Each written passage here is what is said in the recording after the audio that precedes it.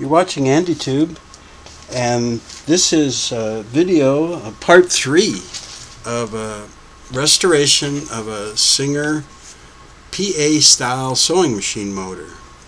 So in part 2 I showed you how easy it is to remove the brushes and check them and so forth. So in part 3 I'm going to dismantle it now, because I like to really clean things up and check stuff inside and so forth. So I will tell you, most people approach it, if they do take one of these off and they see that end of the commutator and the brush tube and the wire, and so they tend to migrate up here to the motor housing screws and loosen these and then pull the end cover off, and that's usually a mistake because those brush lead terminals, how they're clipped in there with the brush holder and stuff, those can rip out and break off. A lot of times people get this end cover halfway off, and they start to feel that something's hanging up, and it's usually that brush lead terminal and stuff. If they get it far enough, those brushes, which are resting on the commutator, and the commutator's pulled out, the brushes just come flying out into the space, and they're really spring loaded, and if they aren't damaged, they kind of go down inside the bottom of this. And then a lot of times people will say, oh, maybe this is a mistake, and they'll push the two parts back together, which can really damage the brushes and the springs and stuff. So I'm going to show you how I do it and what's worked out the best for me over the years. And we're going to take off the brush covers, and you're already an old pro at this.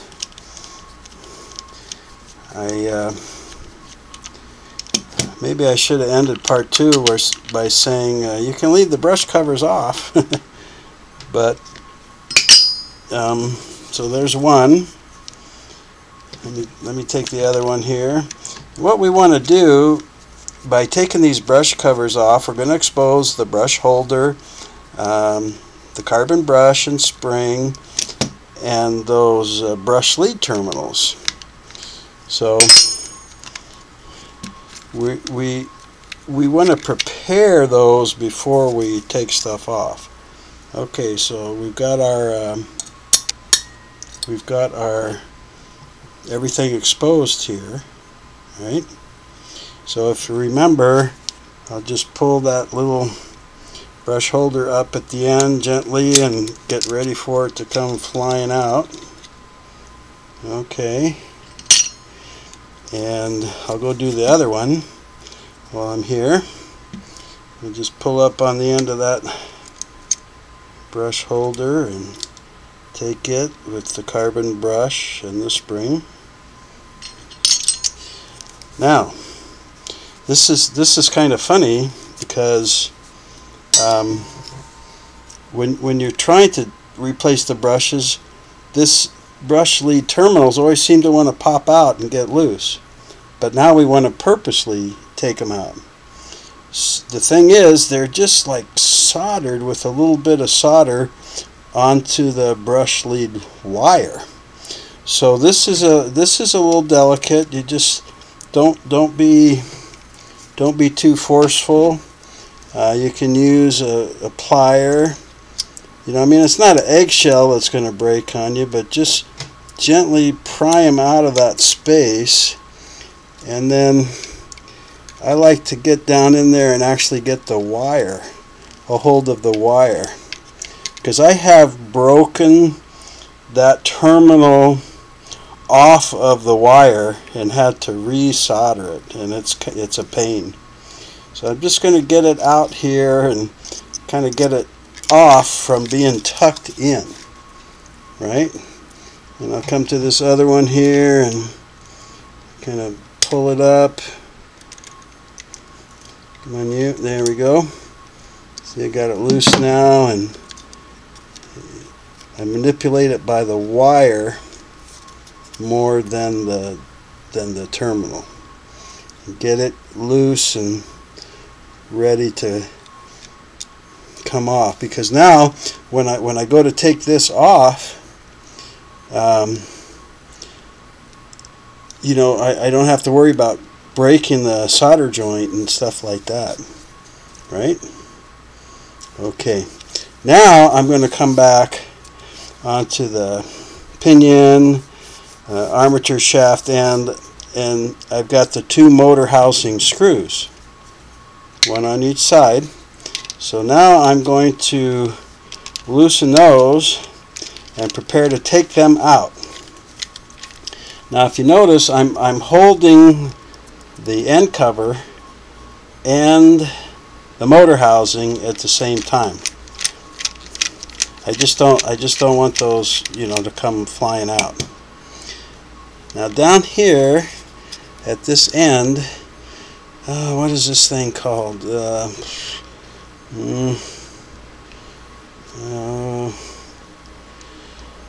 Geez, I'll have to think about that for a minute. But this little brass, what is that, a hexagon? Pt.3, yeah. That's what both screws screw into, and it fits in a little space right there for it. You know, it just goes in like that, and it goes flush. And then the end cover, the brush cover screw goes in this end, and take that out. And the motor housing screw goes in the other end of that. So now I've got that out, I can take out the motor housing screw. Okay. Now, let's keeping everything kind of together here. Let's hold on to it, and we'll go take out. We'll go take out the other motor housing screw. And I still haven't remembered the end of that, the name of that brass nut. I'll have to think about that.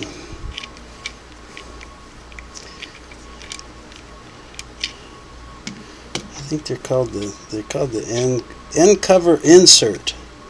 That's what they are, because they're inserted right into the end cover there. End cover insert, threaded inside. So now we can take out the other motor housing screw. Okay, now we can separate the two parts, and we can do it real gently so that we don't snag these brush lead terminals on anything and rip them off the wires. Okay, and those two pins are called the motor housing terminal posts, and there's wire. Those are on wires that go to the other part of the motor, so you have to be careful with those. And between the plastic and the aluminum, and behind those pins, is a little wedge called the motor housing terminal post insulation. And a lot of times when people are taking the motor apart, that just kind of falls out by the wayside, and when they go to put the motor back together, they don't know what it's for. So let's just gently start taking it off. Right? Whoa, look at that. So what's going to happen is the armature is going to come out, and that's a good thing. Just going to slide that right out. Okay, and then you're going to gently lay it there. And here's that terminal post insulation I was talking about. I don't know what the material is. something that insulates for sure. I don't know if it's mica back from those days or just a plastic wedge, but I have cracked one in half before. So just gently lay it to the side. And now you see the other part that a lot of people don't notice when they're taking the motor apart, and it just drops and they don't know what it is. But this is the field core wedge. And you see it's just wedged up in there to a little space. And when you put the motor housing on, the other end of that wedge wedges up in this space. Okay, so you can just unwedge it or pull it right out. It's just like this little bent piece of steel, and that's the field core wedge. Okay. Now, you can separate the field coil and its coils from the end cover, and this is where you want to be careful. You can see how the terminal posts are just going to slide out there. You see that? And then you want to watch these ends, kind of gently poke them in the hole with your finger so they don't get caught on anything. And hey, now you have the end cover off. And you can see way down in there the bearing, the commutator shaft bearing and shaft bearing retainer, which are removable, and I did it once, but whew, man, was it tough getting it back in there. So I clean it good and dry it good, but I don't take it out anymore. So you got the end cover off, and this silverish part here is the field core,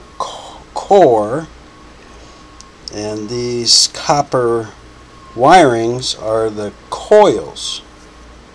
Okay, and then the armature sits up in that core like that and spins. So we'll just set this core aside for a moment because I want to talk about well, wait, let's take out the field coil insulator, right? So the wound copper wiring there, I call them the copper wreaths. Electricity is flowing through there, and we don't want it to touch the aluminum motor housing, so they put this little plastic insulator in there. And I want you to take that out and just be gentle. Don't force it, because it's kind of like a little bit brittle, I feel. So there we go. You see all the carbon dust and everything on that, so we want to clean that up. But that is the coil insulator, the feed coil insulator. Right? It's going to sit in the back like that, and it's going to provide insulation between those coils and the motor housing. So you sure don't want to lose that or forget to put it back in. Yikes. Okay, now put this back down. So there is one steel shaft that runs through this whole thing. Okay, down here they call it the commutator shaft, or because this is the armature and the commutator, so they just call it the commutator shaft, or the commutator end shaft, meaning it's on this end. And up here they call the shaft on this end the armature shaft. But any shaft like that for a motor like this has to have bearings. So there is a bearing that's pressed into here to support the shaft on the armature end. And on the commutator end, that's what that bearing down in there is to support the commutator end. So when the motor's put together, the shaft is supported at both ends. So what I'm getting to here is when you take the motor apart, you've got the shaft, commutator, armature, and everything is only being supported by the armature end bearing. So you can see how it wiggles around a little bit. And you do not want to damage that bearing. So when you're working with this, you just be careful and don't bang it around and slam it down, and because you'll overstress that bearing up there. Okay. Now this is disassembled as I'm going to take it. Like I said, there is a bearing retainer in there, and it's, if you saw it in the picture slide, you can push down on the tabs at both ends and twist it sideways to get out from under the clip. But it is really stiff metal, and the clearance is practically nothing, because it's holding that bearing, and the motor is sitting in here like this in the in the sewing machine, right? It's standing up like that, so it's taking all the weight and spin and everything. So they want that bearing to be real secure. So the retaining clip is a real tight fit. Like I said, I took it off once because I wanted to see it, but now when I clean it, I clean it, and then I use a Q-tip inside to make sure it's clean and stuff.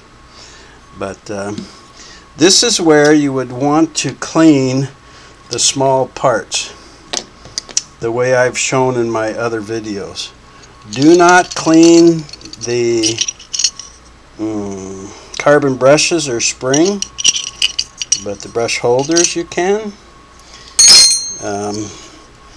The end inserts you can. All of the screws you can. The wedge you can. The end cover you can.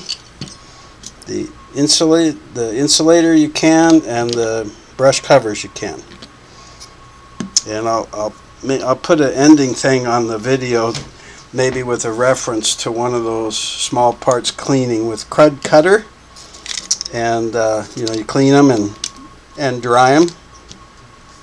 So then in part 4, I'll show you how to clean the commutator and the rest of it. Okay, how I clean it. So don't jump ahead of me, just clean those small parts. Okay, if you don't have crud cutter, use alcohol, but watch the video. I'll put a link. Hey, thanks for watching part 3. Hang in there for part 4. I think I got you hooked now, right? Take care.